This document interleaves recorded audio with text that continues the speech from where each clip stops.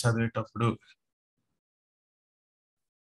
మనకి కొన్ని అంటే పని ఆపేసి తర్వాత చేద్దాం అని ప్రాధాన్యతలు మర్చిపోయినటువంటి ఇశ్రాయేలీలకి దేవుడు హగ్గై ద్వారా మందిరాన్ని ప్రథమంగా మందిరాన్ని కట్టడానికి కన్సిడర్ చేయమని దేవుడు అడుగుతున్నాడు, ప్రోత్సహిస్తున్నాడు.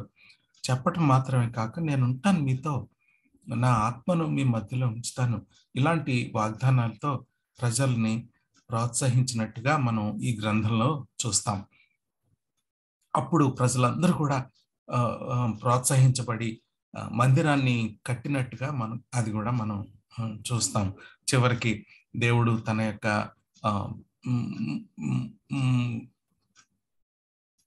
ముద్ర ఉంగరాన్ని ఇచ్చినట్టు, అధికారాన్ని ఇచ్చినట్టు, ఫైనల్గా ఆయన శత్రువు మీద విజయాన్ని ఇస్తున్నట్టు చూస్తాం ఈరోజు. అందుకనే ఈరోజు హెడ్డింగ్ ప్రతిష్ట పండగ అనేటటువంటి పేరు పెట్టుకోవాల్సిన అవసరం వచ్చింది. ఈరోజు మొదటి భాగంలో 2వ అధ్యాయము ప్రతిష్ట గురించి చూద్దాం. 2వ భాగంలో పండగ గురించి చూస్తాం. ప్రతిష్ట లేకుండా ఏ పండగ లేదు. మళ్ళీ రిపీట్ చేస్తున్నాను, ప్రతిష్ట లేకుండా పండగ లేదు. పండగ ప్రతిష్టతో అంతం కావాలి. ప్రతి పండగ కూడా ప్రతిష్టతో అంతం కావాలి. వాళ్ళు మందిరాన్ని కట్టేశారు, దేవుడు వాళ్ళకు వాగ్దానం చేశాడు, శత్రువుని నేను జయిస్తాను, యు గో హెడ్, మిమ్మల్ని నేను అథారిటీ ఇస్తున్నాను అని చెప్పి సిగ్నెట్ రింగ్ ఇస్తున్నాను అని నాయకుడికి భరోసా ఇచ్చి వాళ్ళందరికీ కూడా ఒక పండగ వాతావరణాన్ని కలుగు చేసింది పుస్తకం చివరక. దానికి ముందు ప్రతిష్ట గురించి మాట్లాడతాడు. ఎంతో వాస్తవం కదండి. ప్రతిష్ట లేని పండగ, ప్రతిష్ట లేని ఆరాధన, ప్రతిష్ట లేని జీవితమా? కాబట్టి ప్రతిష్ట గురించి చాలా బాగా దేవుడు ఇశ్రాయేలీల ప్రజలకి గుర్తు చేస్తాడు. ఈ రకంగా మొట్టమొదటి సెట్ బ్యాక్ చూసాము. అదేంటంటే వాళ్ళు ప్రాధాన్యతలు సరి చేసుకోవాలని దేవుడు వారిని కోరాడు. ముందుంచాల్సింది ముందుంచమన్నాడు. ఇల్లు కట్టుకోవద్దని చెప్పలేదు, కానీ మొదట అన్నాడు. తర్వాత రెండవ విషయం దేవుడు వారికి గుర్తు చేసింది ఏంటంటే, మనకు అందరికీ లాస్ట్ వీక్ బాగా మనం దీని మీద ధ్యానించాం, మంచి డిస్కషన్ కూడా అయింది. వారు ఏమని అనుకుంటున్నారంటే, పెద్దల తరం ఏమనుకుంటున్నారంటే, చాలా దిగులు వాళ్ళలో, ఇక మనం దీన్ని పూర్వపు మహిమకు తీసుకుని రాలేము, అంటే యాజ్ ఇఫ్ అంతా వాళ్ళ చేతుల్లోనే ఉందన్నట్టుగా. అయితే దేవుడు ఏమంటున్నాడంటే ప్రజలతో, నేనున్నాను, నేను మీకు రిసోర్సెస్ని సమకూరుస్తాను. పాత మందిరం యొక్క మహిమ కంటే ఈ యొక్క కొత్త మందిరం యొక్క మహిమ, పూర్వపు దానికంటే దీని మహిమ నేను అధికంగా చేస్తాను. అంతేకాకుండా ఈ మందిరాన్ని నేను సమాధానంతో నింపుతాను. What a promise. ఇలాంటి ప్రామిస్తో మనం లాస్ట్ వీక్ మన స్టడీని ఎండ్ చేసుకున్నాం. నేను ఈ మధ్య కాలంలో ఈ యోవేలు గ్రంథాన్ని కూడా చదువుతున్నాను. ఎంతో నాకు ఆశ్చర్యం అనిపించింది. హగ్గై గ్రంథానికి యోవేలు గ్రంథానికి చిన్న ప్యారలల్ నేను ఇక్కడ చూడగలిగాను. యోవేలు గ్రంథం 1వ అధ్యాయము నేను చదువుతాను, మీరు మీ బైబిల్స్ ఓపెన్ చేసి ఒక్కసారి చూస్తారా? యోవేలు గ్రంథం 1వ అధ్యాయము 2వ వచనం, పెద్దలారా ఆలకించుడి. 2వ వచనం ఫస్ట్ స్టేట్మెంట్ అది. అదేవిధంగా 3వ వచనం ఫస్ట్ స్టేట్మెంట్, ఈ సంగతి మీ బిడ్డలకు తెలియజేయుడి. పెద్దల తరాన్ని నెక్స్ట్ జనరేషన్కి తెలియజేయమంటున్నాడు. దేవుని యొక్క గొప్పతనాన్ని, దేవుని యొక్క మంచితనాన్ని మనం జడ్జెస్ పుస్తకంలో 2వ అధ్యాయం 10వ వచనంలో చూసినప్పుడు, పెద్దల తరం ఇశ్రాయేలీలు దేవుణ్ణి గాని ఆయన కార్యాలు గాని ఎరుగని వేరొక తరము పుట్టింది అని వ్రాయబడింది. యోవేలు ప్రవక్త ద్వారా దేవుడు ఇశ్రాయేలీల ప్రజలకు ఏం చెప్తున్నాడంటే, పెద్దలారా ఈ సంగతి మీ బిడ్డలకు తెలియచేయండి. వాస్తవానికి చాలా డిఫికల్టీస్ ఉంటాయండి ఈ తరం బిడ్డలకి చెప్పేటప్పుడు. వాళ్ళకి ఇంప్రెస్ చేయలేకపోతున్నాం పరిస్థితి, చాలా సవాళ్ళు ఉన్నాయి. ఒక సహోదరి కూడా షేర్ చేశారు, ఇంట్లో భార్యాభర్తలు ఇద్దరు కూడా విశ్వాసులైతే కొంతవరకు పర్వాలేదు, కానీ కొంచెం ఇద్దరి పర్స్పెక్టివ్స్ కొంచెం డిఫరెంట్గా ఉన్నప్పుడు పిల్లలు చాలా కన్ఫ్యూజ్ అవుతారు. పిల్లలకి చెప్పడం కూడా ఒక సవాల్ అది. ఇలాంటి పరిస్థితులు ఎన్నో, ఇలాంటి సవాళ్ళు ఎన్నో ఉన్నాయి. నెక్స్ట్ జనరేషన్కి దేవుని మంచితనాన్ని గురించి చెప్పటానికి, డేంజర్స్ గురించి చెప్పటానికి ఎందుకు ఇలాగవుతుంది ఆలోచించండి. మన తరంలో మరి దేవుని యొక్క ఫెయిత్ఫుల్గా దేవునికి లేకపోవటం వల్ల, ఆ యొక్క నిబంధనకు నమ్మకంగా లేకపోవటం వల్ల దేవుడు ఇలాంటి పరిస్థితి మనకు తీసుకొచ్చాడమ్మా అని బిడ్డలకు మనం చెప్పాల్సిన అవసరం ఉంది. యావేలు గ్రంథంలో కూడా ఇదే చెప్తున్నాడు. మీ బిడ్డలకి తెలియచేయండి, పెద్దలారా మీ బిడ్డలకి తెలియచేయండి. అంతేకాకుండా 11వ వచనం చివరిలో అంటాడు, కాపర్లారా ప్రార్థన చేయండి. 13వ వచనం, బలిపీఠం వద్ద పరిచర్య చేయువారులారా, వాళ్ళ గురించి, నెక్స్ట్ జనరేషన్ గురించి రోదన చేయుడి. తర్వాత, నా దేవుని పరిచారకులారా, pray for them, don't lose them. This generation is very important, future generation is very important. ఇలాగూ ఇక పెద్దల తరం చాలా డిస్కరేజ్ అయిపోయారు అనమాట. వారిని ఎంతో ప్రోత్సహించి మందిరం కట్టడానికి, పునర్నిర్మించటానికి దేవుడు వారిని ప్రోత్సహించినటువంటి వైనం మనం 2వ అధ్యాయంలో మనం చూస్తాం. ఈ రకంగా మనకు ఒక మంచి సవాల్ వచ్చిందనమాట. మనం పెద్దల తరం పిల్లల తరానికి జవాబుదారి. ఈ యొక్క గ్యాప్ బ్రిడ్జ్ చేయాల్సినటువంటి బాధ్యత మన చేతుల్లో పెట్టాడు. వాళ్ళ కోసం కన్నీరు విడవమని చెప్తున్నాడు, దేవుని వైపు చూడమని చెప్తున్నాడు, దృక్పథం మార్చుకోమని చెప్తున్నాడు. ఈ రకంగా 2వ అధ్యాయము 9వ వచనం వరకు లాస్ట్ వీక్ మనం చదువుకున్నాం. ఇప్పుడు 10వ వచనం నుంచి 23వ వచనం వరకు ఈరోజు చదువుదాము. 10వ వచనం నుంచి 23వ వచనం వరకు సిస్టర్ కామ్లీ చదువుతారేమో అని అనుకుంటున్నాను. నాకు తెలియదు ఈరోజు ఎవరు చదవాలని అనుకుంటున్నారు. దయచేసి. చదువుతున్నానండి, నేనే కోమలాను. ప్లీజ్ చదవండి సిస్టర్. 10 నుంచి 23. అవునండి, 10 నుంచి 23. ఓకే, రెండో అధ్యాయం.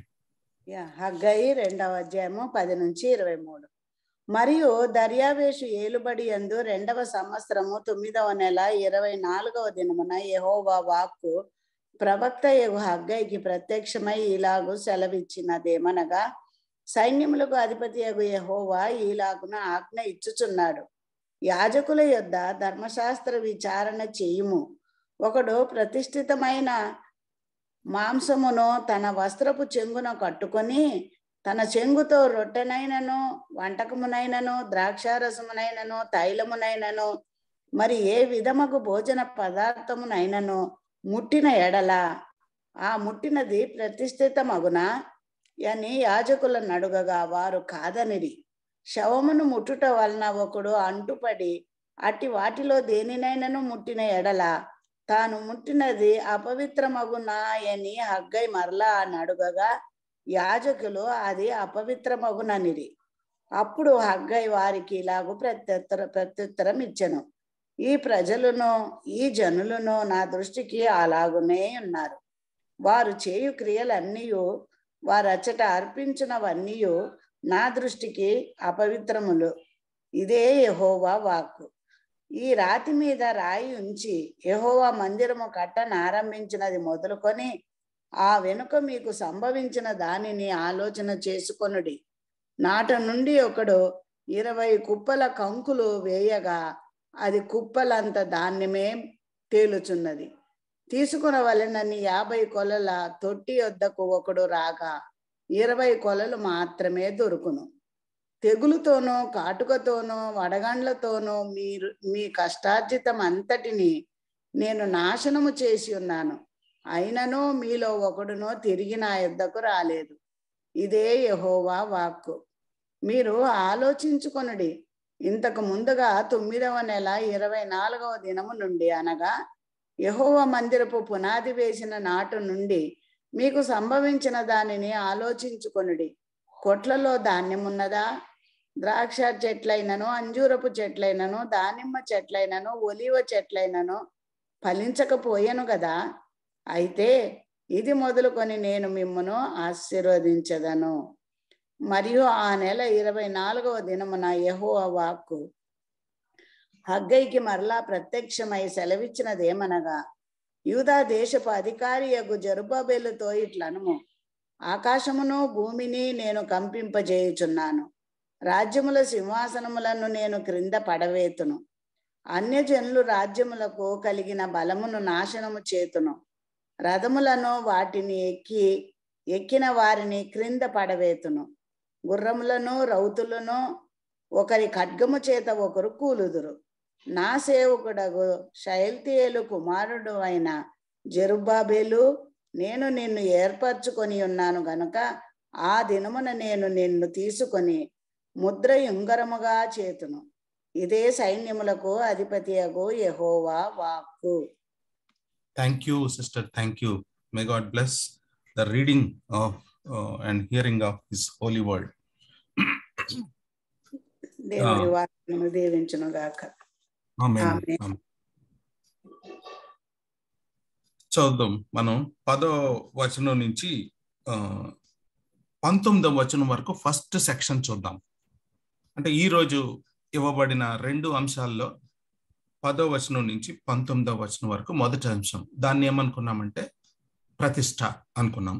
20వ వచనం నుంచి 23వ వచనం వరకు మనకి ఒక పండగ వాతావరణం, దేవుడు శత్రువుని నాశనం చేయటం, ఆయన బిడ్డలకి ఆయన అధికారం ఇవ్వటం, ముద్ర టొంగరాన్ని ఇవ్వటం. సో వాటే ఎంత చక్కటి ఆ నోటుతో ఈ బుక్ని ఈ ప్రవక్త ఎండ్ చేశాడో చూస్తాం. మొట్టమొదటి భాగాన్ని చూద్దాం. ఇక్కడ 2వ సెక్షన్లో మొదటి భాగంలో 10వ వచనం నుంచి 19వ వచనం దేంతో ఎండ్ అయిందంటే, అయితే ఇది మొదలుకొని నేను మిమ్మల్ని ఆశీర్వదించదను. చూడండి నా ప్రియమైన ఇశ్రాయేలీయులారా, కష్టార్జితం అంతా మరి ఏమవుతుంది మీకు? నేను నాశనం చేశాను, అయినా సరే మీరు నా దగ్గరికి రాలేదు. ఇలాంటి పరిస్థితులను బట్టి అయినా సరే నా దగ్గరికి వస్తారేమో అని మీకు ఇలాంటి వార్నింగ్స్ ఇచ్చాను. ఏ warning like corona. I have given certain warnings. At least వాటి ద్వారా అయినా సరే నా దగ్గరికి వస్తారని, తెగులతోనూ కాటుకతోనూ మరి మీ కష్టార్జితాన్ని అంతటినీ నాశనం చేశాను. దేవుడు ఎంత డైరెక్ట్గా చెప్పి, నేనే చేశాను, అది నేనే నాశనం చేశాను అన్నట్టుగానే చెప్తున్నాడు. ఎందుకంటే అట్లీస్ట్ ఇలాంటి కాషన్ ద్వారా అట్లీస్ట్ మీరు తిరిగి వస్తారని చూశాను, కానీ మీరు రాలేదు. ఆలోచించుకోండి మరి దీన్ని బట్టి మీరు దేవునికి మిమ్మల్ని మీరు ప్రతిష్ఠ చేసుకోకుండా ఉండటాన్ని బట్టి కూడా మీకు ఇంటికి ధాన్యం పండినంత ధాన్యం ఇంటికి వచ్చేసరికి తగ్గిపోతుంది. ఆలోచించుకోండి. ఇలాంటి 2 సార్లు మాట్లాడాడు. 15వ వచనం నుంచి 19వ వచనం వరకు ఆలోచించుకోండి. Just take a pause. కొంత సమయం తీసుకుని ఆలోచించండి. నేను దేవుని నమ్మకత్వానికి ఎలా అయినా ఉన్నానా, లేకపోతే తప్పానా అనేది ఆలోచించుకోండి మై డియర్ ఇస్రాయల్ అని చెప్తూ, ఒకవేళ కనుక మీరు ఈ రకంగా తిరిగి వస్తే, మిమ్మల్ని మీరు పవిత్రత విషయంలో ప్రతిష్ఠ చేసుకుంటే, 19వ వచనం చివరి మాట, ఇది మొదలుకొని the minute you consecrate your self, ఇది మొదలుకొని నేను మిమ్మల్ని ఆశీర్వదిస్తాను. మీ ప్రాధాన్యతలు సెట్ చేసుకొని, మీ యొక్క దృక్పథాలు సెట్ చేసుకొని, మిమ్మల్ని మీరు కనుక ప్రతిష్ఠ చేసుకుంటే, పవిత్రపరచుకుంటే, అయితే ఇది మొదలుకొని the minute you rectify things, I'm going to bless you. ఇలాంటి నోటుతో 19వ వచనాన్ని ఎండ్ చేశాడు. అయితే ఇప్పుడు 10వ వచనం నుంచి 14వ వచనం వరకు ఈ ప్రతిష్ఠ లేకపోతే కాన్సిక్రేషన్ గురించి ఏమి ఉందా? ఈ మాట ప్రతిష్ఠ అనే మాట అండి ఈ వాక్య భాగంలో. ప్రతిష్ఠ 2 సార్లు రాసింది, ప్రతిష్ఠ అని. 12వ వచనం మొదట్లో ఒకసారి ఉంది అంకుల్, ఇంకా 12th వర్స్ లాస్ట్ లో కూడా ఉంది, ఆ ముట్టినది ప్రతిష్ఠిత మగునా అని. థ్యాంక్ యూ అమ్మా, thank you. So is focusing on the word ప్రతిష్ట గురించి మాట్లాడుతున్నారు. ఈ ప్రతిష్ట అంటే ఏంటి, అసలు ఎలాగూ ప్రతిష్ట చేసుకుంటాము, ప్రతిష్ఠితమైన జీవితం ఏంటి అని కొంతసేపు మనం ఆలోచించిన తర్వాత రెండో పార్ట్కి, పండగ పార్ట్కి వెళ్దాం. అయితే ఇక్కడ చిన్న పరిశీలన చేద్దాం. ఇందులో 10వ వచనం నుంచి 14 వచనాల్లో 2 ప్రశ్నలు వేస్తున్నాడు దేవుడు. మొట్టమొదటి ప్రశ్న చెప్పగలరా అండి?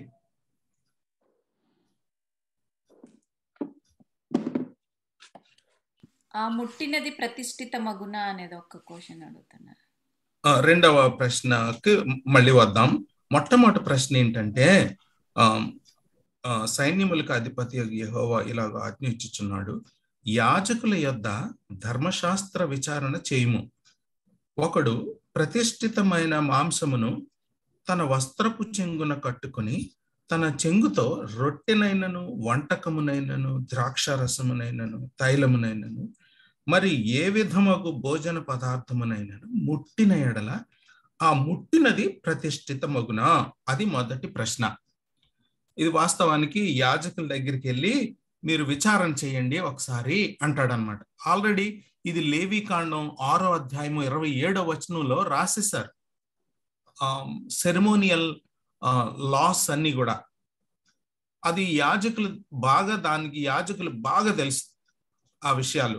అందుకని ఇక్కడ దేవుడు చెప్తున్నాడు, మీరు యాజకుల దగ్గరికి వెళ్ళి ధర్మశాస్త్రంలో ఈ యొక్క సెరమోనియల్ లా గురించి ఏమి రాసిందో విచారణ చేయండి ఒకసారి అని చెప్తూ, ఏమి విచారణ చేయమంటున్నాడంటే, ఒకడు ప్రతిష్ఠితమైన మాంసాన్ని తనకి చెంగును కట్టుకుని తన చెంగుతో రొట్టెను ముట్టుకున్నాడు అనుకో, అది ప్రతిష్ఠితం అవుతుందా?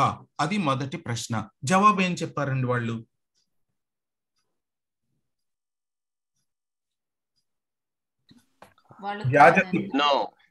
చెప్పిన జవాబు కాదని. అది మొదటి ప్రశ్న.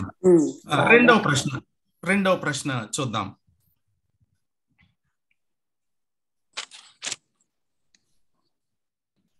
దేవుడు రెండవ ప్రశ్న వేయమన్నాడు వాళ్ళు యాజకుల్ని. రెండవ ప్రశ్న ఏంటండి? శవమును ముట్టుట వల్ల ఒకడు అంటుపడి అట్టి వాటిలో దేనినైనను ముట్టిన ఎడల తాను ముట్టినది అపవిత్రమగునానని హగ్గై మరల నడుగగా యాజకులు అది అపవిత్రమగుననిరి. Thank you. ఈ 2 ప్రశ్నలు, ఈ 2 జవాబుల్లో దేవుడు ఏమి చెప్పాలని, కమ్యూనికేట్ చేయాలని అనుకుంటున్నాడో మనం అర్థం చేసుకుందాం.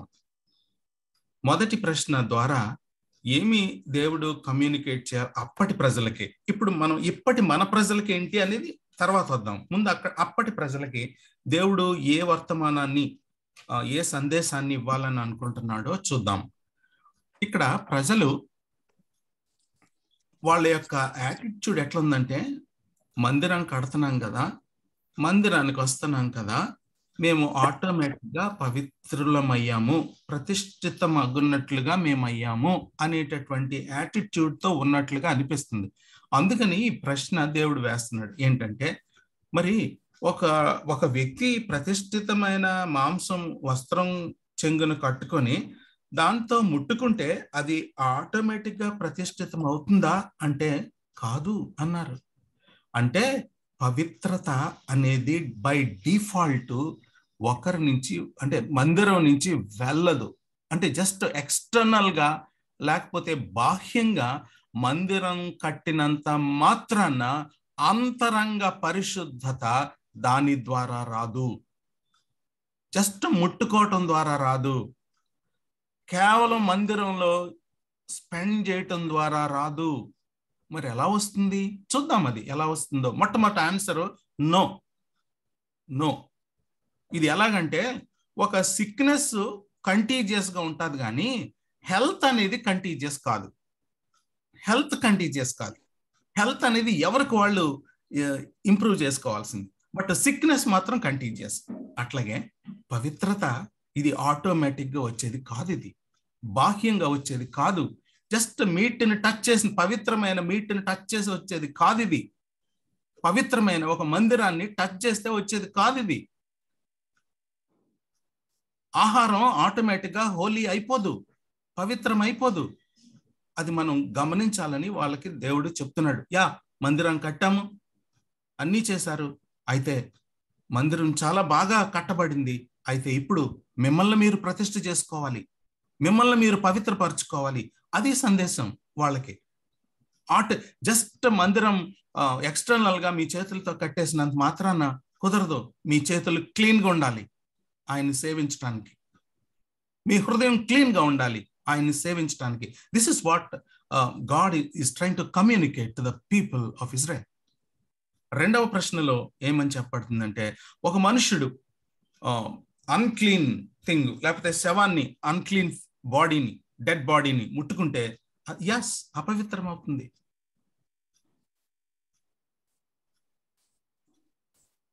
యోధా పత్రిక 23వ వచనం ఎవరైనా చదువుతారండి?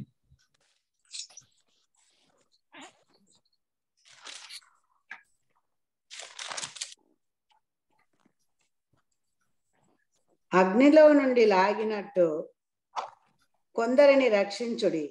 శరీర సంబంధమైన వారి అపవిత్ర ప్రవర్తనకు ఏమాత్రమూ ఒప్పుకొనక దానిని అసహ్యించుకొనుచు భయముతో కొందరిని కరుణించుడి. శరీర సంబంధమైన అపవిత్రతను అసహ్యించుకుంటూ ఇతరులను రక్షించండి. మనల్ని మనం పవిత్రపరుచుకుంటూ ఈ పరిచర్య చేయండి అని యోధా కంక్లూడ్ చేస్తాడు తన పత్రికని. ఇతరులని ఏ విధంగా రక్షించాలి? అగ్నిలో నుంచి లాగినట్టు లాగాలి. అయితే లాగే ముందు మిమ్మల్ని మీరు పవిత్రపరచుకోండి. మందిరం కట్టారు, ఆ మందిరాన్ని నా మంచితనంతో నేను నింపుతానని వాగ్దానం చేశాను. అయితే ఆ మందిరంలో సేవించాలి అంటే మిమ్మల్ని మీరు పవిత్రపరచుకోవాలి, ప్రతిష్ఠ చేసుకోవాలి. ఇది అక్కడి సందేశం. అయితే ఈ సందేశం ఆ ప్రజలకి అలాగూ ఇచ్చినప్పుడు, ఇలాగా మీరు గనక మిమ్మల్ని మీరు ప్రతిష్ఠ చేసుకుంటే, పవిత్రపరచుకుంటే, 19వ వచనంలో అయితే అదనమాట. అయితే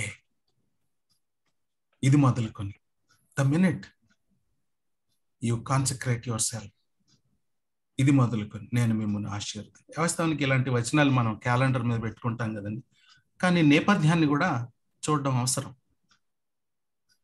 ఏ నేపథ్యంలో ఈ ప్రామిస్ ఇవ్వబడింది అనేది.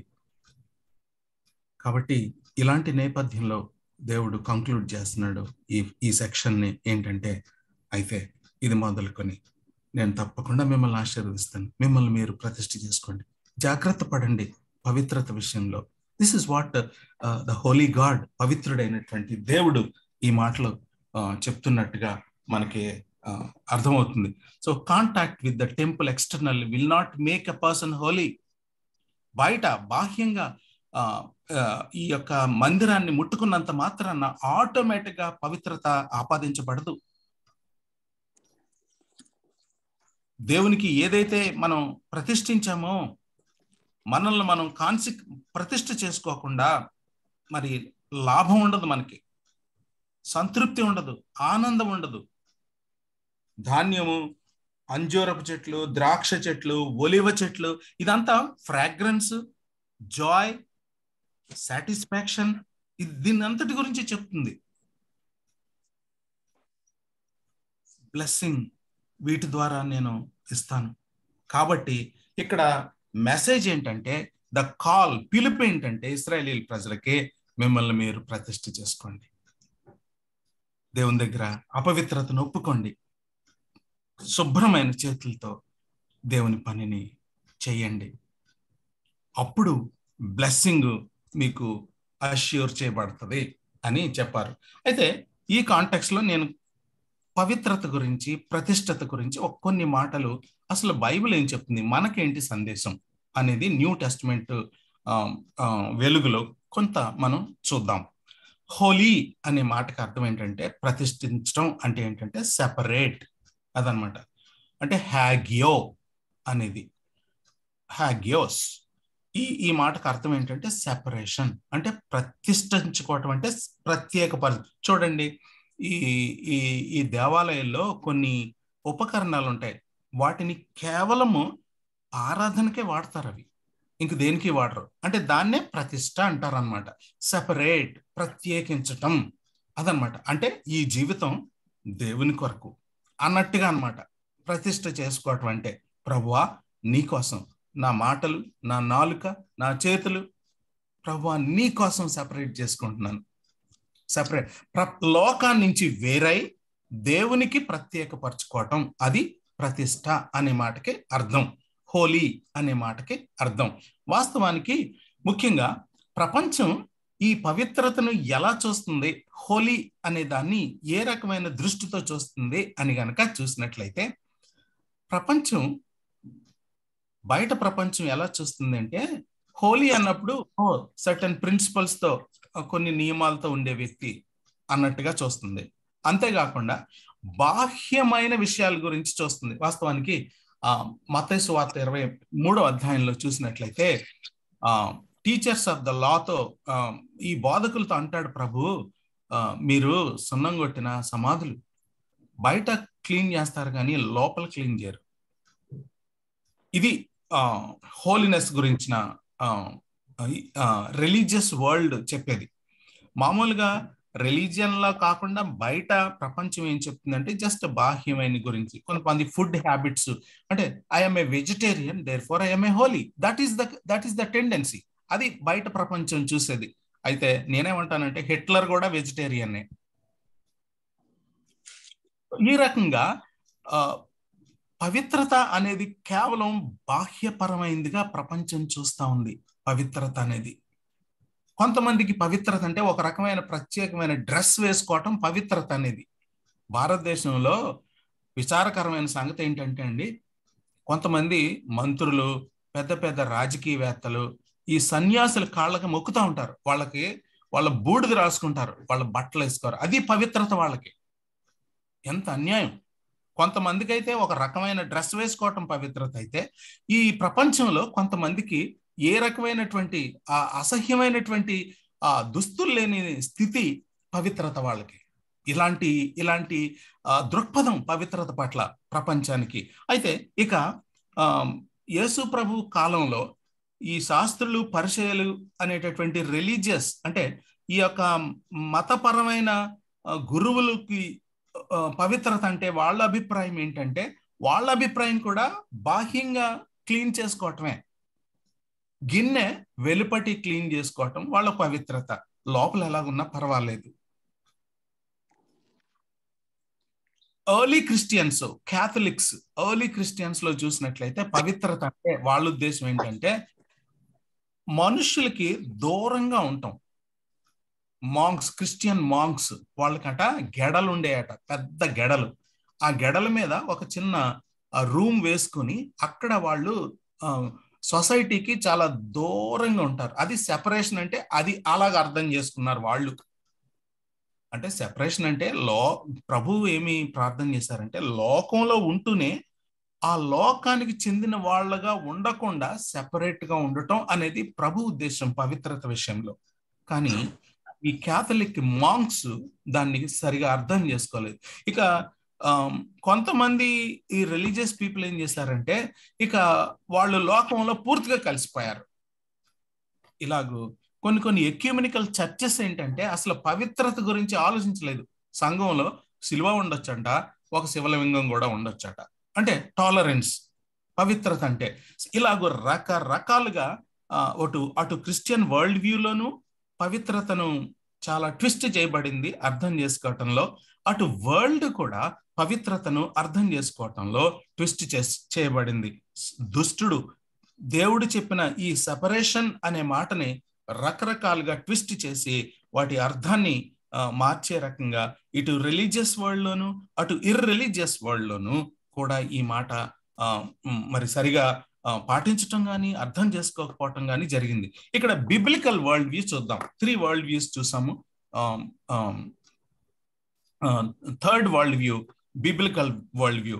ఈ బిబ్లికల్ వరల్డ్ వ్యూ ఏం చెప్తుందంటే పవిత్రత గురించి, హోలీనెస్ ఈజ్ మోరల్ ప్యూరిటీ అని చెప్తుంది. అంటే నైతికతలో పవిత్రత, ఆ విషయంలో సెపరేట్నెస్. ఆ విషయంలో సెపరేట్. యేసు ప్రభు వారు కొండ మీద చేసిన ప్రసంగం అంతా దాని మీదే. మీరు శిష్యులు, మీరు వేరుగా ఉండాలి లోకానికి. మీరు అటు అన్ని జనుల్లాగా ఉండకూడదు, ఇటు ఇటు నామినల్ పరిచయుల్లాగా, వేషధారుల్లాగా ఉండకూడదు. మీరు నా శిష్యులు, నేను ఎలాగో పవిత్రుడినో మీరు కూడా అలా పవిత్రులుగా ఉండాలి అనే విషయం యేసు ప్రభు వారి శిష్యులకు చెప్పాడు పవిత్రత గురించి. సో కామన్ యూజ్ నుంచి ప్రభు కొరకు మనల్ని మనం ప్రతిష్ఠించుకోవటం పవిత్రత. పాపాన్ని నుంచి సెపరేట్ అయ్యి దేవుని కొరకు పవిత్రపరచుకోవటం. సో ఈ రకంగా, ఎందుకంటే మన దేవుడు పవిత్రుడు కాబట్టి. మన దేవుడు ఏం చెప్తున్నాడంటే, నేను పవిత్రుని కాబట్టి మీరు పవిత్రులుగా ఉండండి. నేను పవిత్రుని ఎలాగైతే నేను పవిత్రున్నో, మీరు నమ్మిన దేవుణ్ణి నేను పవిత్రున్నో, మీరు కూడా మీరు పవిత్రంగా ఉండండి అనలేదు ఒక్క మాట. దానికి ముందు ఇంకొక స్టేట్మెంట్ యాడ్ చేశాడు దేవుడు, నేను పవిత్రుడై ఉన్నలాగున. అంటే మీ స్టాండర్డ్లో మీరు పవిత్రంగా ఉండండి అనలా, నేను ఎలాగ పవిత్రంగా ఉన్నానో నా స్టాండర్డ్స్ ప్రకారంగా మీరు పవిత్రంగా ఉండండి అన్నాడు. ఇది ఇక్కడ క్యాథలిక్స్, మాంక్స్ పవిత్రత అంటే ఎలాగ అర్థం చేసుకున్నారు. సొసైటీ నుంచి చాలా దూరంగా పోయి అక్కడ ఎవరికి మనుషులకి కనబడకుండా అక్కడే వాళ్ళు ప్రార్థన, వాళ్ళు వెరీ సిన్సియర్. మళ్ళా అది వాళ్ళ ఉద్దేశం పవిత్రత అంటే. ఇక్కడ జీసస్ హోలీనెస్ చూద్దాం. జీసస్ హోలీనెస్, నా ప్రభు, మన ప్రభు is having meal with marginalised people. పవిత్రతలో ఎక్కడ రాజీ పడకుండా పాపులతో కూర్చుని భోజనం చేసే ప్రభు. అంటే సెపరేషన్ అనేది ఉంది, అంత మాత్రాన్న సొసైటీకి దూరంగాను లేడు ఆయన. ఈజ్ ఇన్కార్నేషన్, అందుకనే ఈ పరిచయాలు చూసి, అరే ఈ వీళ్ళతో భోజనం చేస్తున్నాడు ఏంటి ఈయన అన్నప్పుడు ఒక కథ చెప్పాడు ఆయన. 3 కథలు చెప్పాడు. ఆ 3వ కథ తప్పిపోయిన కుమారుడు.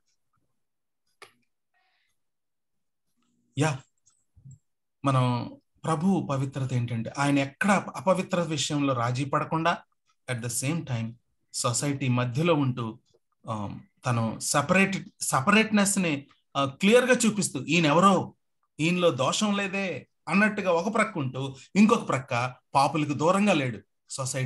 సొసైటీని ఆయన రీచ్ అవుట్ అయ్యాడు, ఎంగేజ్ అయ్యాడు. He has engaged with the marginalised are vulnerable society. At the same time, he maintained his holiness. That is Jesus' holiness. ఇంకా చెప్పాలంటే ఈ పవిత్రత గురించి కొంత విషయాలు మీకు చెప్పాలని నేను ఇష్టపడుతున్నాను ఈ సమయంలో. పవిత్రత అంటే it is being like God and being like human. ఇది ప్రభు చూపించాడు. అంటే దేవుని, ఆయన పవిత్రుడై ఉన్నట్టు ఆయన స్టాండర్డ్స్ లో పవిత్రంగా ఉండటం, అట్ ద సేమ్ టైం మనుషుల మధ్యలో వాళ్ళకి దేవుని యొక్క పవిత్రత, పరిశుద్ధత ఎలా ఉండాలో చూపిస్తూ వాళ్ళ మధ్యలో అగ్నిలో నుంచి వాళ్ళని లాగటం. So being like God and being like human, identify చేసుకోవటం ఇతరులతో, వాళ్ళ యొక్క కష్టాల్లో, వాళ్ళ యొక్క వల్నరబిలిటీతో మనం కూడా ఐడెంటిఫై చేసుకోవటం. అదే ప్రభు చేశాడు through his incarnation. That is Jesus holiness. అంటే యేసు ప్రభు వారు ఎక్కడో నేను పరలోకానికి చెందిన వాడిని, I have nothing to do with these sinners అనలా. అది ఎలా ఉంటదంటే, ఒక ఆయన అన్నాడు, if the pilot knows how to take the flight up and landing తెలియదు అనుకో, అది అలా ఉంటదంటది. టేక్ ఆఫ్ చేసిన తర్వాత ఇంక ల్యాండింగ్ తెలియదట ఆయనకి. ఇది ఎలా ఉంటుందంటే, పవిత్రతలో దేవునితో ఉంటాం కానీ మరి vulnerable పీపుల్తో down to earth, touch down తెలియదు మనకి.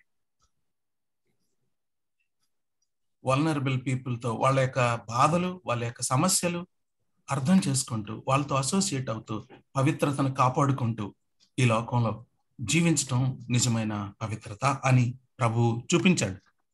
అంతేకాకుండా పవిత్రత అనేది పొజిషనల్ ఒక్కటే కాదు. Let me explain this. యేసు ప్రభు యొక్క రక్తం మనల్ని కడిగి పవిత్రం చేసింది. అప్పుడు మనం పవిత్రులం అయ్యాం. అయితే దాట్ ఈజ్ పొజిషనల్ హోలీనెస్. అయితే ఈ progressive holiness are functional holiness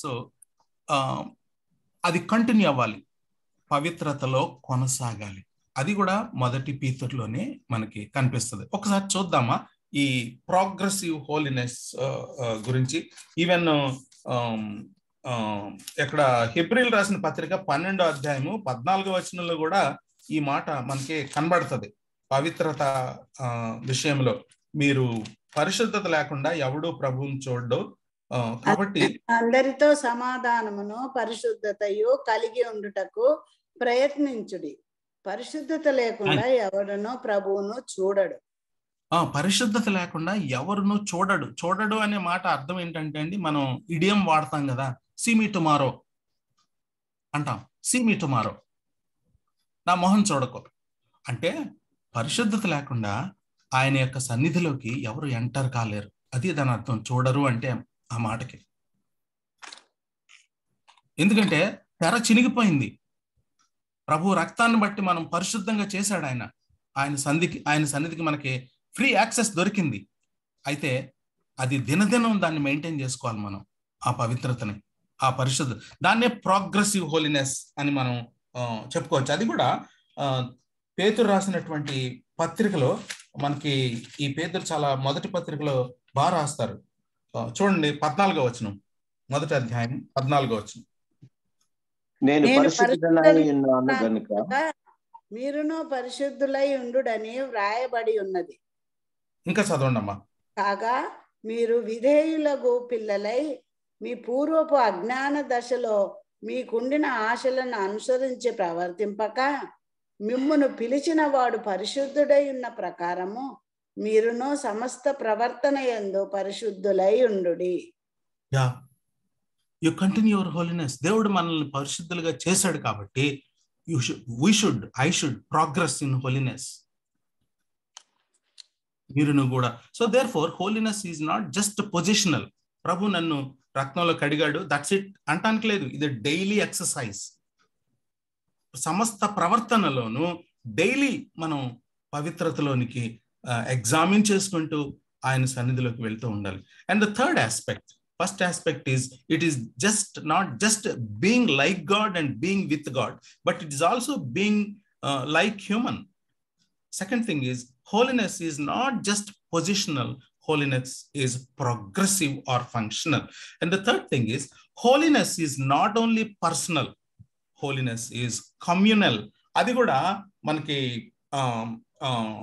హెబ్రీలు రాసిన పత్రిక ఇందాక చదివిన వాక్యంలోనూ ఉంది, పేతురు రాసినటువంటి పత్రికలో 23వ వచనంలో ఉంది. చూడండి, అదే మొదటి అధ్యాయంలో, మీరు క్షయబీజము నుండి గాక శాశ్వతముగు జీవము గల దేవుని వాక్య మూలముగా అక్షయ బీజము నుండి పుట్టింపబడిన వారు కనుక నిష్కపటమైన సహోదర ప్రేమ కలుగునట్లు మీకు సత్యమునకు విధేయుల ఊట చేత మీ మనసులను పవిత్రపరచుకుని వారై ఉండి ఒకరినొకడు హృదయపూర్వకముగాను మిక్కటముగాను ప్రేమించుడి. ఇక్కడ పవిత్ర గురించి మాట్లాడుతూ మీరు పవిత్రపరుచుకుని వారై ఒకరినొకడు మిక్కటముగా ప్రేమించుడి అంటే ఈ రెండు మాటలను గనక మనం కలిపితే మనల్ని మనం పవిత్రపరుచుకున్న వాళ్ళంగా ఒకరినొకరు అంటే రిలేషన్షిప్స్ లో అది ఎక్స్ప్రెస్ చేయబడాలి. అందుకనే నేను ఈ మాట రాశాను. Holiness is not only personal. అంటే అలాగ భార్య భర్తలు ఉన్నాం అనుకోండి, మా కుటుంబమే, నా భార్య నేను దేవునితో సరిగ్గా ఉన్నానని తను చూసుకుని, నేను దేవునితో సరిగ్గా ఉన్నాను నేను చూసుకున్నాము అంటే దాని అర్థం ఏంటంటే, దేవునితో నేను సెపరేట్ గా ఉన్నాను, పాపాన్ని నుంచి సెపరేట్ అయ్యాను అనేది నేను దేవునితో సరి చేసుకున్నాను అంటే అది ఎక్కడ కనబడాలంట? మా ఇద్దరు రిలేషన్షిప్స్ లో కనబడాలి. ఒకరినొకడు హృదయపూర్వకంగాను మిక్కటముగాను. అంటే పవిత్రత అనేది ఇన్ అదర్ వర్డ్స్ సంబంధ బాంధవ్యాల్లో కనిపించాలట. పవిత్రత అనేది వ్యక్తిగతమైందే, అంతేకాదు పవిత్రత అనేది కమ్యూనల్. కమ్యూనిటీలో కనిపించాలి. అది ఎక్కడ కనిపించాలి అంటే సంబంధ బాంధవ్యాల్లో కనిపించాలి. నిష్కపటమైన ప్రేమించే ఆ ప్రేమలో కనిపించాలి. First community is family. First community is family. ఆ రకంగా ఈ కుటుంబ సంబంధాల్లోనూ సంఘంలో సంబంధాల్లోనూ ఈ పవిత్రత కనిపించాలి. దాని కొరకు మనల్ని దేవునికి ప్రతిష్ట చేసుకోవాలి అని చెప్తుంది. తర్వాత నెక్స్ట్, పవిత్రత అనేది it is not just work of Christ, it is work of a believer. అది మనకి హెబ్రీలు రాసిన పత్రిక 12వ అధ్యాయం చదివాం ఇప్పుడు. సో ప్రయాసపడండి, మీరు ప్రయాసపడండి అంటాడు. ఎఫెసీయులకు రాసిన పత్రిక 5వ అధ్యాయం 26వ వచనంలో చూసినట్లయితే దేవుడు మిమ్మల్ని పవిత్రపరిచాడు. అంటే ఇది యేసు ప్రభు యొక్క రక్తం ద్వారా ఆయన చేసిన కార్యం. అయితే ఆయన చేసిన కార్యాన్ని మనం కూడా ఎఫర్ట్ పెట్ట. It is both work of Christ and work of a believer. ప్రభు నన్ను ఆయన రక్తంతో కడిగి పవిత్రం చేశాడు కదా, దట్స్ ఇట్, ఇంకా ఆయన చూసుకుంటాడు అంటానికి లేదు. we need to make an effort అని ఉంది 12వ అధ్యాయం 14వ వచనం. Daily effort. తర్వాత holiness is not only passive and holiness is an active struggle. ఇక్కడ చూసినట్లయితే ఒక ఎగ్జాంపుల్ చెప్పాలని అనుకుంటున్నాను. ఏంటంటే యోహాను సువార్త 15వ అధ్యాయంలో యేసు ప్రభు వారు చెప్తారు కదా, మీరు నాలో నిలిచి ఉండండి అని, తద్వారా మీరు పవిత్రులయ్యారు అంటాడు. అంటే యేసు క్రీస్తు ప్రభు వారిలో మనం నిలిచి ఉన్నప్పుడు మనం పవిత్రులమవుతాం. అది ప్యాసివ్. యాక్టివ్ ఏంటంటే యోసేపు పవిత్రత విషయంలో పరిగెత్తుకెళ్ళిపోయాడు.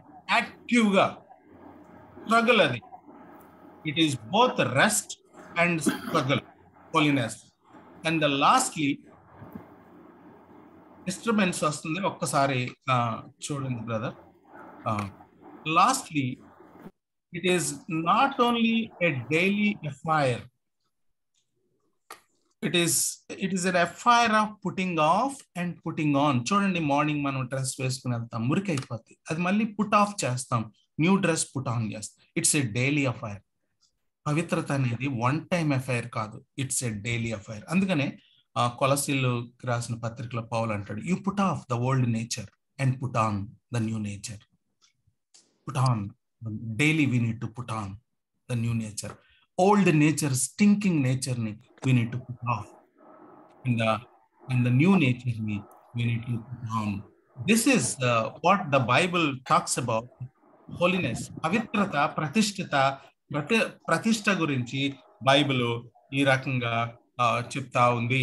కాబట్టి మనం కూడా ఈ రకమైనటువంటి పవిత్రత కోసం మనం మన తపనంతా ఉండాలి. ఇట్స్ ఎన్ ఇంటర్నల్ డివోషన్ అని చెప్తుంది, rather than ఎక్స్టర్నల్ ప్యూరిటీ అనేది చెప్తుంది. కాబట్టి దేవుణ్ణి అడుగుదాం, ప్రభువా నీ రక్తంతో నన్ను పవిత్రం చేయి, నేను కూడా సమస్త ప్రవర్తన యందును పరిశుద్ధుడిగా ఉండటానికి నేను ప్రయాసపడతాను నా సైడ్ నుంచి.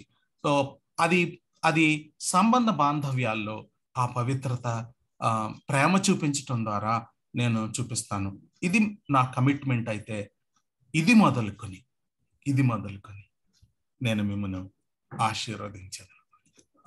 ఈ రకంగా from this day I will bless you. Here oh Israel, I will bless you. The real happiness, the real blessing is linked with కాన్సెక్రేషన్. ఇక్కడ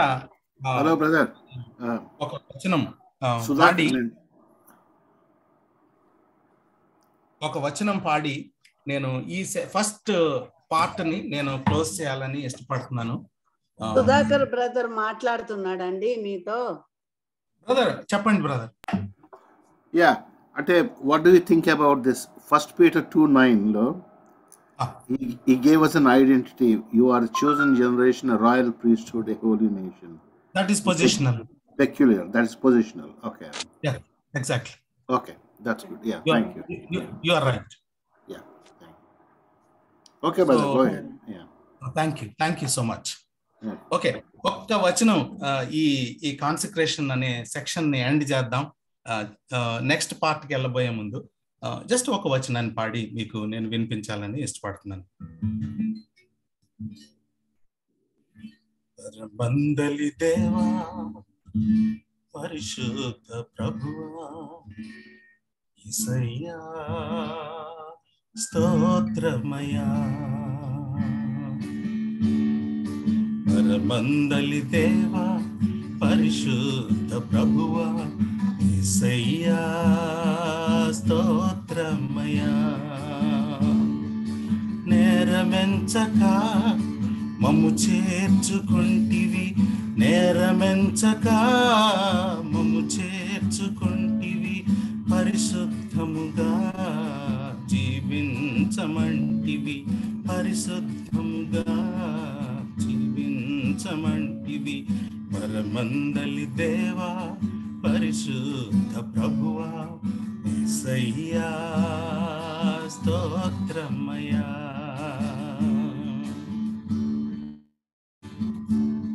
పరిశుద్ధతలో నీవు మహనీయుడవు, సరిరారు నీకెవరు ఓ యేసయ్యా. పరిశుద్ధతలో నీవు మహనీయుడవు, సరిరారు నీకెవరు ఓ యేసయ్యా. అరికాలు మొదలు నడినెత్తి వరకు, అరికాలు మొదలు నడినెత్తి వరకు, పాపముండగా మమ్ము శుద్ధీకరించితివి. పరమందలి దేవా పరిశుద్ధ ప్రభువా యేసయ్యా స్తోత్రమయా. పరమందలి దేవా పరిశుద్ధ ప్రభువా యేసయ్యా స్తోత్రమయా.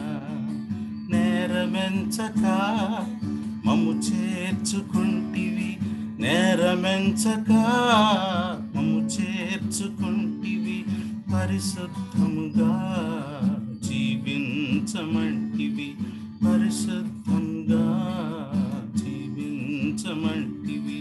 పరమందలి దేవా పరిశుద్ధ ప్రభువా యేసయ్యా స్తోత్రమయా. పరమందలి దేవా పరిశుద్ధ ప్రభువా యేసయ్యా స్తోత్రమయా.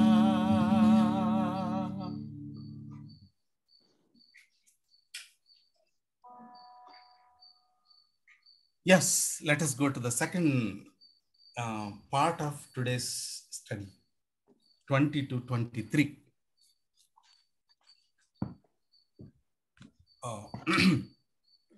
నా సేవకుడవును షయల్తీయేలు కుమారుడు అనైన జెరుబ్బాబెలు, నేను నిన్ను ఏర్పరచుకొని ఉన్నాను కనుక ఆ దినమున నేను నిన్ను తీసుకొని ముద్ర యుంగరముగా చేతును. ఇదే సైన్యములకు అధిపతియగు యెహోవా వాక్కు. Thank you sister. ఇక్కడ ఈ నేపథ్యం చూసినట్లయితే ఏమంటే ఇక్కడ మందిరం కట్టేసుకున్నారు, దేవుడు వాళ్ళని కాన్సిక్రేట్ చేసుకోమంటున్నాడు. కాకపోతే ఆ చుట్టూ ఉన్న శత్రువులు యాక్చువల్గా యూదులను అసలు తుడిచిపెట్టాలని చూస్తున్నారు, వేరియస్ ఎనిమీస్. ఇలాంటి నేపథ్యంలో వీళ్ళు భయపడుతున్నారు. జెరుబ్బాబెలు, ఆకాశమును భూమిని నేను కంపించేస్తాను, రాజ్యముల సింహాసనములను నేను క్రింద పడవేతును, అన్యజనుల రాజ్యములకు కలిగిన బలమును నాశనము చేతును, రథములను వాటిని ఎక్కిన వారిని క్రింద పడవేతును, గుర్రములను రౌతులను ఒకరి ఖడ్గము చేత ఒకరు కూలుదురు. లీడర్స్ వీళ్ళందరూ కూడా సెటిల్ అయిపోయిన తర్వాత ఈ చుట్టుపక్కల ఎనిమీస్ గురించిన భయం ఉంది. ఇంకా అలాంటి పరిస్థితుల్లో I'm on the throne జెరుబ్బబెల్, I'm still on the throne, రాజ్యముల సింహాసనాలను నేను క్రింద పడేస్తాను. ఏ సింహాసనం నా ముందు నిలబడదు, ఏ వ్యతిరేకత నా ముందు నిలబడదు.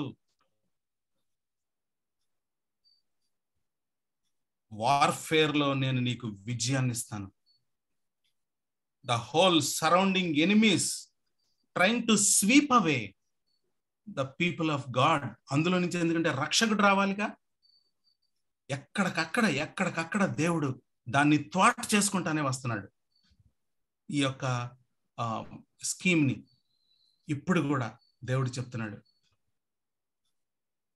జెరుబ్బేలు భయపడద్దు, ఆ వార్ఫేర్ నేనుంటాను, సింహాసనాల్ని కింద పడేస్తాను, విక్టరీ నేను ఇస్తాను. He's promising the victory. కూల్తారు గుర్రాలు, రౌతులు, వాళ్ళ శత్రువులు అన్నీ కూడా కూల్తాయి. నీకు నేను ముద్రపు ఉంగరాన్ని ఇస్తున్నాను, అథారిటీ ఇస్తున్నాను. Signet ring talks about ownership and authority. జెరుబ్బేల్ has come from a royal background. ఆయనలో నుంచి ఈ యొక్క జీనియాలజీ ముందుకు వెళ్ళాలి. అందుకనే నీకు అథారిటీని ఇస్తున్నాను. మెసయానిక్ ప్రామిస్, మై సర్వెంట్ అని కూడా అంటున్నాడు. Here is also a మెసయానిక్ promise. And అప్పటి కాలంలో విజయాన్ని డిక్లేర్ చేస్తున్నాడు ప్రభు. B joyful, victory is yours జెరుబ్బేల్, don't be afraid of the enemy. శత్రువు గురించి నువ్వు అని అవసరం లేదు. రైవల్ కింగ్డమ్స్ అన్నిటినీ నేను రిమూవ్ చేస్తాను.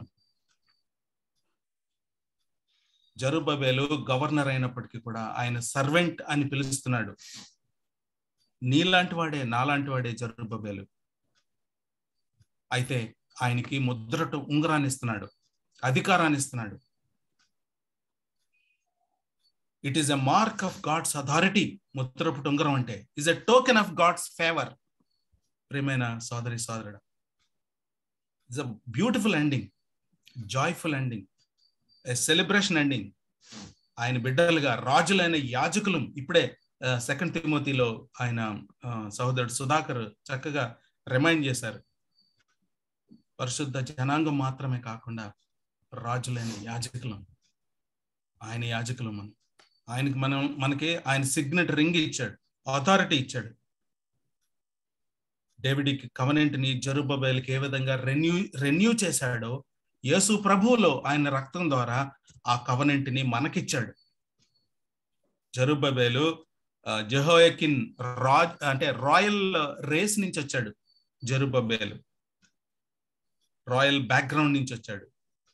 ఈ రాయల్ బ్యాక్గ్రౌండ్ నుంచి వచ్చిన ఈ జెరుబ్బేలుకి ముద్రపుట ఉంగరాన్ని, ఆయన అధికారాన్ని, ఆయన యొక్క ప్రెజెన్స్ ని ఇచ్చాడు. దాని నుంచి యేసు ప్రభు వరకు రేస్ కంటిన్యూ అవ్వాలని. అప్పటి నుంచి మనకి కూడా ఆ రాయల్ రేస్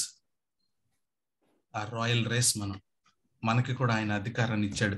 ఇది ఎక్కడ మనకి కనిపిస్తుంది అంటే, ఆయన మనకి అధికారం ఇచ్చినట్టు 2 వచనాలు మీకు నేను చూపిస్తాను. లూకాసు వార్త 9వ అధ్యాయం 1వ వచనం ఒకళ్ళు చదవండి. మత్తయి సువార్త 10వ అధ్యాయం 1వ వచనం ఒకళ్ళు చదవండి.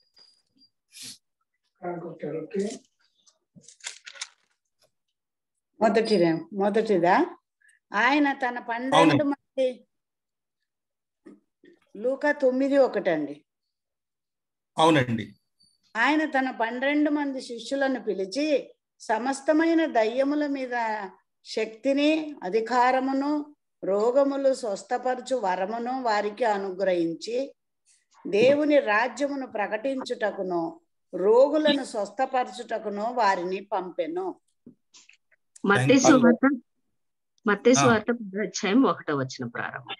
1వ వచనం, ఆయన తన 12 మంది శిష్యులను పిలిచి అపవిత్రాత్మలను వెళ్ళగొట్టుటకును ప్రతి విధమైన రోగమును, ప్రతి విధమైన వ్యాధిని స్వస్థపరచుటకును వారికి అధికారం ఇచ్చెను. Thank you. Let us praise God. దేవునికి స్తుతిద్దాం. ఆయన బిడ్డలకి ఆయన అధికారం ఇచ్చాడు. ఈ జెరుబ్బేలుకి ముద్రపు ఉంగరం, ఈ పిక్చర్ ని కనుక న్యూ టెస్ట్మెంట్ లోకి తీసుకొస్తే, యేసు ప్రభు రాయల్ ప్రీస్ట్హుడ్ గా ఆయన శిష్యులకు అధికారం ఇచ్చాడు దయ్యాలను వెళ్ళగొట్టడానికి. స్వస్థపరచడానికి, ఆయన నామంలో ప్రకటించడానికి విత్ అథారిటీ మనకిచ్చాడు. అంతేకాకుండా ఈ శత్రువుని జయించడానికి ఎఫెసీయులకు రాసిన పత్రిక 6వ అధ్యాయంలో చూసినట్టుగా మనకి ఈ యొక్క కవచాన్ని ఇచ్చాడు. ఆయన సర్వాంగ కవచాన్ని ఇచ్చాడు, ఆయన అధికారాన్ని ఇచ్చాడు, సెక్యూరిటీకి కావలసినంత ఇచ్చాడు, విశ్వాసం ఇచ్చాడు, ఆయన మనకి ఆయన వాక్యం ఇచ్చాడు. అంతేకాకుండా మనకి ఆయన ముద్ర టొంగరాన్ని ఇచ్చాడు, అన్నట్టుగా అధికారాన్ని ఇచ్చాడు, అథారిటీ ఇచ్చాడు. మనం కొన్నిసార్లు చాలా బలహీనులుగా మనం దేవుడు మనకిచ్చిన అథారిటీని క్లెయిమ్ చేయం. We need to claim the authority God has given when we pray. అంటే ఇవన్నీ ఎక్కడి నుంచి వస్తాయంటే ప్రయారిటీ ఇవ్వటం ద్వారా, దృక్పథం మారటం ద్వారా, ప్రతిష్ఠ చేసుకోవటం ద్వారా, ఈ ప్రాసెస్లో నుంచి వచ్చిన తర్వాత ఇక్కడ అధికారం గురించి మాట్లాడుతున్నాను. దేవునితో అన్యోన్యంగా సహవాసం ప్రతిష్టలో ఉన్న మనకి దేవుడు తన అధికారం ఇచ్చాడు. శిష్యులకి ఇచ్చినట్టు మీరు వెళ్ళండి, ప్రకటించడానికి అధికారం ఇస్తున్నాను, దయ్యాలను వెళ్ళగొట్టడానికి అధికారం ఇస్తున్నాను, రోగులను స్వస్థపరిచే అధికారం ఇస్తున్నాను. Just claim the authority God Hess given. మనం ప్రార్థన చేసేటప్పుడు అఫెన్సివ్ ప్రేయర్ చేయొద్దు, మనం డిఫెన్సివ్ ప్రేయర్ చేయొచ్చు. మనం ముందుకు వెళ్దాం, దేవుడిచ్చిన అధికారంతో ముందుకు వెళ్దాం. ప్రభువా నన్ను కాపాడు. Yes, that is one side of prayer. But the other side of prayer is, lord నువ్వు నాకు ఇచ్చిన అధికారంతో I claim healing into this body because you have given me authority. So let us celebrate that God has given us authority over the evil. So at the same time we need to be careful to consecrate ourselves to him. So with this I will close. Prabhu ఈ చక్కటి అవకాశాన్ని నేను వాక్యం చెప్పడం మాత్రమే కాకుండా మీతో పాటు నేను కూడా, దేవుడు నాతో కూడా మాట్లాడుతున్నారు. అలాంటి అవకాశాన్ని దేవుడు నాకు ఇచ్చినందుకు దేవునికి వందనాలు. మీ సహవాసాన్ని నేను ఎంతో ఆనందించాను. మీ పాటలు, మీ యొక్క కవితలు ఎంతో ప్రోత్సాహాన్ని పొందాను. దేవుడు ఈ వాక్యాన్ని మన అందరి కోసం దీవించిన గాక. ఎవరో ప్రార్థన చేసి క్లోజ్ చేయండి. ఒకవేళ ప్రశ్నలు ఉంటే అడగండి, లేదు అంటే ప్రార్థన చేసి క్లోజ్ చేయండి. Over to Brother Josh. Yeah, thank you so much, brother. Thank you so much. Dear friends, if you want to ask any questions, please feel free to do that. So, Sudhakar anna meer indaka edo aduguta unnaru, inkemanna unnaya? లేదు ఫండి చెప్పి అడిగేసాను కదా, చెప్పారు brother, చెప్పారు, answer చెప్పారు. Very good brother, I have question. ఇంకో question అడగాలనుంది. మరి అంటే ఇప్పుడు యేసు ప్రభు పాపులతో కలిసి కూర్చొని తిన్నాడు అని చెప్పారు. Because he never compromised with anybody and always he wanted to present the gospel. That's why అంటే Jesus was called a party man to wear ever there is some kind of celebration he goes there to present the gospel. Yeah. So అంటే ఇప్పుడు అంటే నేను అడిగే question జడ్జిమెంటల్గా కాదు. I don't want to judge anybody. ఒక మహాభక్తుడు వచ్చాడు ఇక్కడ అమెరికాకి. ఇప్పుడు ఆయన వచ్చాడని ప్రెసిడెంట్ ఆఫ్ అమెరికాకి తెలిసింది. ఆ భక్తుడిని ఫోన్ చేయించి పిలిపించాడు అక్కడికి రమ్మని. ఈయన అన్నాడంట, నేను ప్రార్థన చేసి చెప్తాను అన్నాడు. ప్రార్థన చేసి చెప్పాడంటే దేవుడు వెళ్ళొద్దు అన్నాడు అన్నాడు చెప్పాడు. మరి దానికి చాలా పెద్ద క్రిటిసిజం వచ్చింది. అంటే ప్రెసిడెంట్ ఆఫ్ అమెరికానే కాదు కానీ బట్ ఈ had an opportunity to witness to అది. మరి అది ఇట్లా వాళ్ళతో కలవకూడదు, వీళ్ళతో మాట్లాడకూడదు, ఇట్లాంటి ఇది వచ్చినప్పుడు చాలా కన్ఫ్యూజన్ ఉంటుంది అంటారా? ఎట్లా జస్టిఫై చేస్తారు అది? Actually that is not Jesus holiness అండి. యా, ప్రభు మాదిరి కదండి. Yes yes. ఈ సందర్భంలో ఒక చిన్న ఎగ్జాంపుల్ చెప్తానండి. ఒకసారి నేను హోసన్న గారు బ్రతికుండగా నేను ఆయన మెసేజ్ విన్నప్పుడు ఓ మాట చెప్పాను, నేనైతే ఒలివ మొక్కలాగా ఉంటాను అన్నప్పుడు అందరికి కిళ్ళిస్తా ఉంటే నాకొద్దు, నేనైతే నేను కిళ్ళి వేసుకోను అన్నాడు. అట్లా అనటం అంటే తను ఏ రకంగా ప్రత్యేకించుకున్నాడో అది సూటిగా ధైర్యంగా చెప్పగలిగాడు. అలాగే నలుగురితో కూర్చున్నా, అందరూ పార్టిసిపేట్ చేస్తున్నా ప్రత్యేకించుకోవడం అదండి. Thank you sister. వాళ్ళతో ఉంటూ మనం ప్రత్యేకంగా ఉండటం. Very good. నేనైతే అదే ప్రత్యేకించుకోవడం. పాస్టర్ గారండి, చెప్పండి అమ్మా. నమస్తే గారు. ఇక్కడ మనకి రక్షకుడు వస్తాడని అన్నారు కదా 20 నుంచి 23వ వచనం మధ్యలోని. ఎందుకంటే రాజ్యాలు అవన్నీ కూడా పడేసిన తర్వాత, ఆ వ్యతిరేకత అంతా కూడా పోయిన తర్వాత, యుద్ధాలు జయించిన తర్వాత అప్పుడు రక్షకుడు రావాలి కదా అన్నారు కదా. అది నాకు కొంచెం అర్థం కాలేదు అయ్య గారు, కొంచెం క్లియర్ గా చెప్తారా? అంటే రక్షకుడు ఆ జెరుబ్బాబెలు ఇక్కడ అప్పటి పరిస్థితిలో అప్పటి లీడర్స్ కి అథారిటీ ఇచ్చాడు ఆ శత్రువులను జయించటానికి. అయితే అప్పటి వరకే కాదు ఈ ప్రవచనం, రాబోయే రక్షకుడు జెరుబ్బాబెలు ద్వారా రావటానికి అతన్ని ఎన్నుకున్నాడు సేవకుడుగా. ఆ మెస్సయాను గురించిన ప్రవచనం కూడా అందులో ఉంది. 2 ఉన్నాయి. అప్పటి కాలంలో దేవుడు ఇశ్రాయేలీ ప్రజలకు ఏ విధంగా విజయాన్ని ఇవ్వదలుచుకున్నాడో అది చెప్పబడింది. అంటే ఎక్కడ ఉంది అయ్య గారు రిఫరెన్స్ 2ని? అంటే ఇందులో ఉంది అయ్య గారు. నా సేవకుడు అన్నాడు కదండి. ఓకే 23వ వచనం, నా సేవకుడైన షయల్తీయేలు కుమారుడైన జెరుబ్బాబెలు అని. Okay okay. ఇక్కడ నాకు ముద్దుటొంగరం దగ్గర నాకు తెప్పన్ కుమారుడిలో ముద్దుటొంగరం ఇచ్చి ప్రేమించడం ఒకటి గుర్తొచ్చిందండి. తర్వాత జకరియా 4లో శక్తి చేత కాదనో బలము చేత కాదు, అక్కడ కూడా జెరుబ్బాబెలు ఎంత మాత్రపు దానము నీవెనను చదును భూమిగా మారేదవు జెరుబ్బాబెలు. అక్కడ కూడా పేరు వస్తుంది, తన ఘనత ఆ పేరు ఇక్కడ కూడా అది వచ్చింది. మరి ఇది మొదలుకునే దీవిస్తా అంటే అంతా క్లోజ్ చేసి అంతా క్షమించేసి మళ్ళా రీస్టార్ట్ చేయడం, అది ప్రభు ప్రేమ అని అది చాలా చాలా వాల్యుబుల్ ఉందండి. మీ సందేశం కూడా, మీరు ఎక్స్ప్రెషన్ కూడా beautiful brother. Thank you very much. Good, better, best గా ఉంది మీది. Thank you. Thank you so encouraging words. Sudhakar అన్న, మీ క్వశ్చన్ కి కొంచెం ఆన్సర్ ఏమో, బట్ పాస్ గారు మీరు కూడా వినాలా. ఇది ఎట్లా అంటే మరి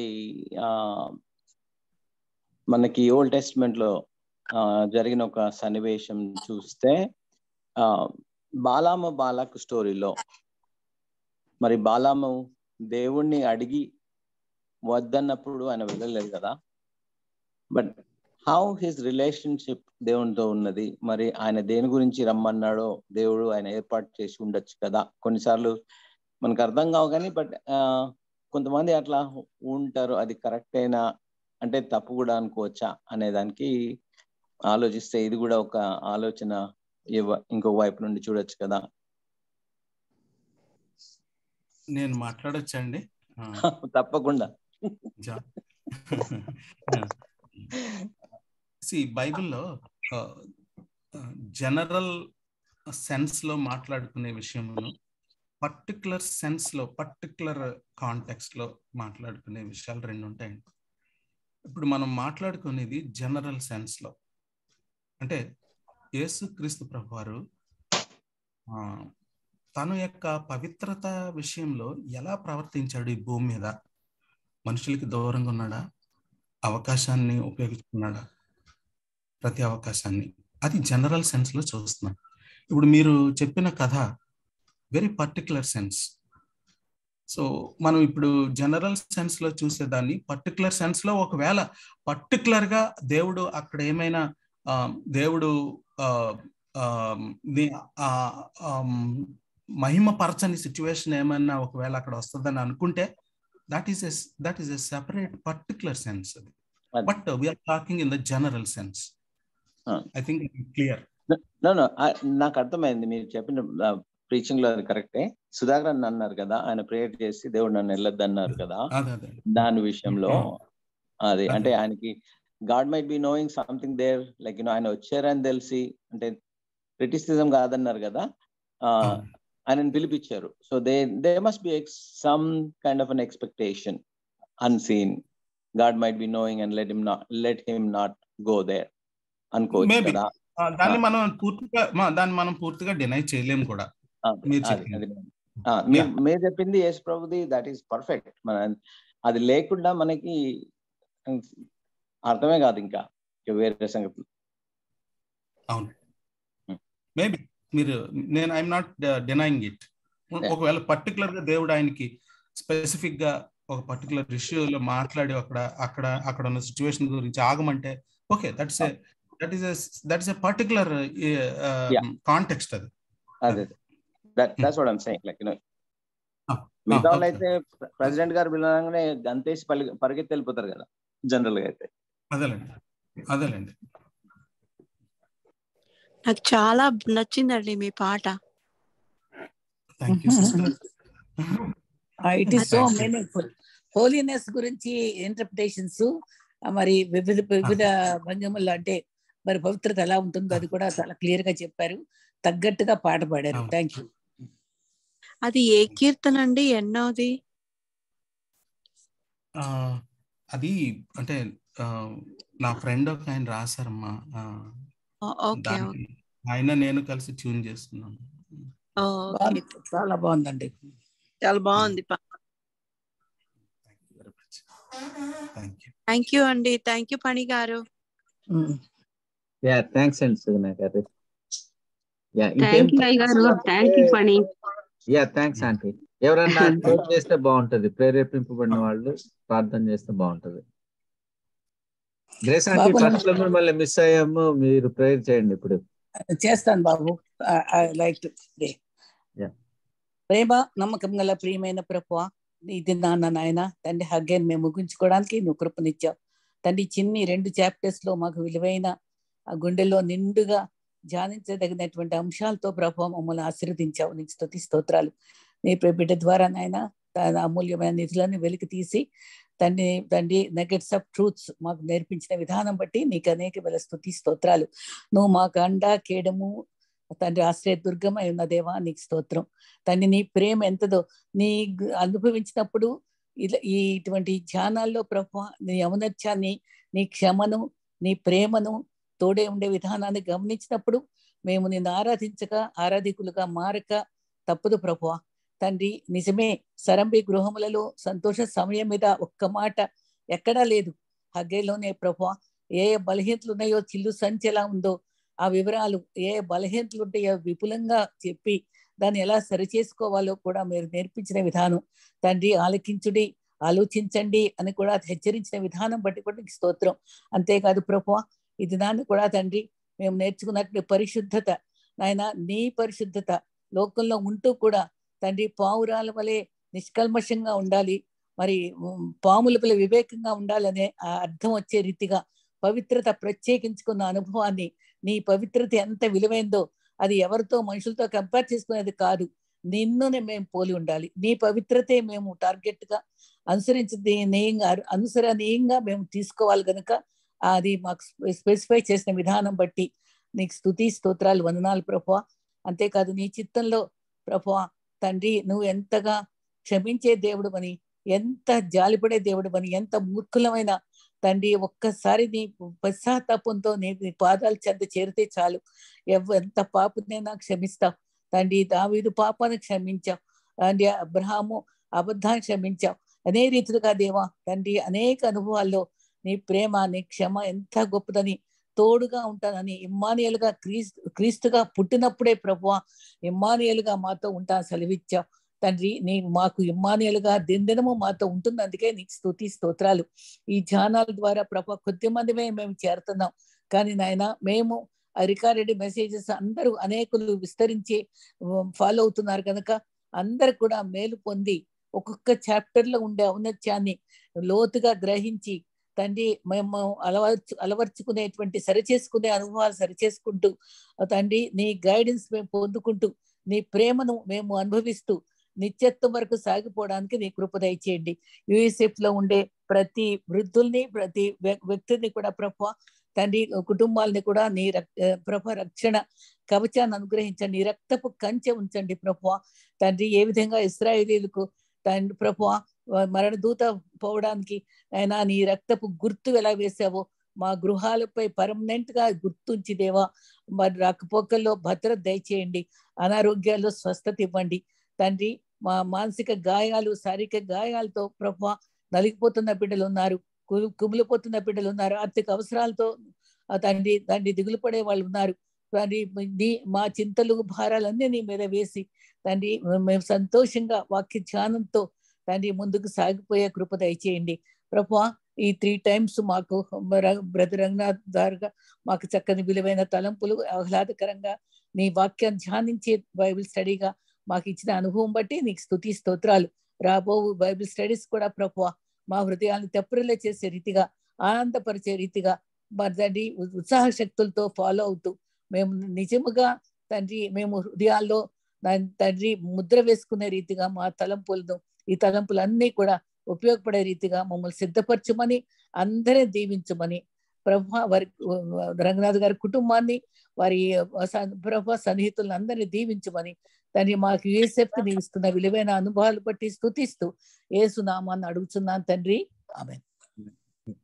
Thanks, Auntie. Thank you so much. Thank you all for joining. So we look forward to see you all again next week. Brother, next week sister మాట్లాడుతున్నారు కదా? అవునండి. Yeah. Thanks, brother. Thank you. Okay, welcome అండి. మేము enjoy. Thank you. Praise the lord అండి.